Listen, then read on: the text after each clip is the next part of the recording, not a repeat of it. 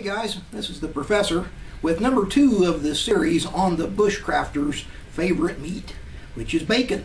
And so what we'll do here for our next meal is create a simple combination of only 2 ingredients, which we will entitle Hog and Hominy.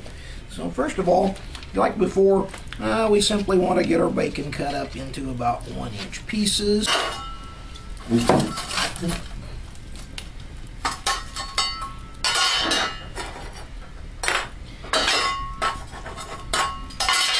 As usual, if you've been following my cooking series for any length of time at all, you will know that the secret to campfire as well as fireplace cooking is that frying takes place on the hearth beside the fire.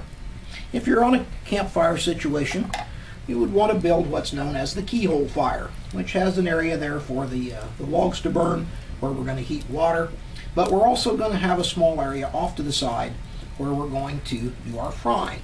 And so I use a small skillet. Here we have a shovel full of coals and a trivet, a basic 3-leg short tripod. And they're about 2 inches long. We're going to cook up 2 slices of bacon. Once again, it's how much ever you got. Kind of size this for the number of eaters today. So this is kind of what you do if you're out on a solo trip. If you want to increase that, you just have to add more bacon. And you're going to add more hominy to that. Okay, well, we're frying up our bacon here using the bushcrafter's favorite implement, the sharpened stick.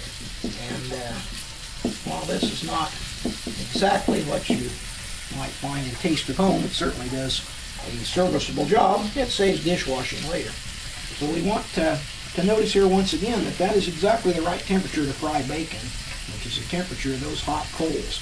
And as time goes on, the temperature of the coals drops, but also the required temperature for cooking bacon. Because even on the stove at home, you want to continually reduce the temperature.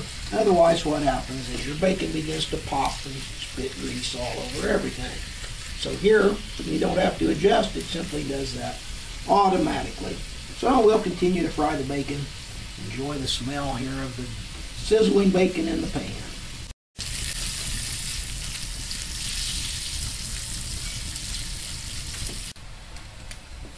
Well, as you can see here, our bacon is fried up to that chewy stage, starting to brown. And so what we need to do next here is to drain all the grease that we can get off of that. And we'll be ready to add our hominy.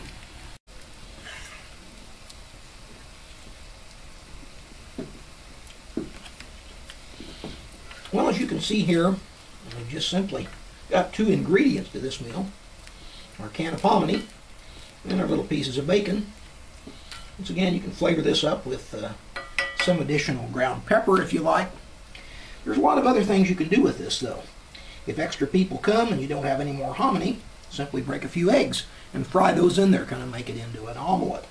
You can also have some diced onions, fry that up with the bacon, and that adds an additional flavor. Add some garlic.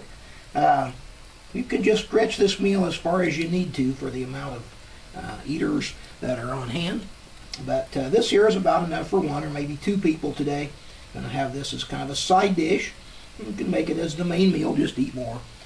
Well, thanks for watching my videos, and I hope you enjoy the second of the series on the bushcrafter's favorite meat, bacon. This is the Professor, and I'll see you soon.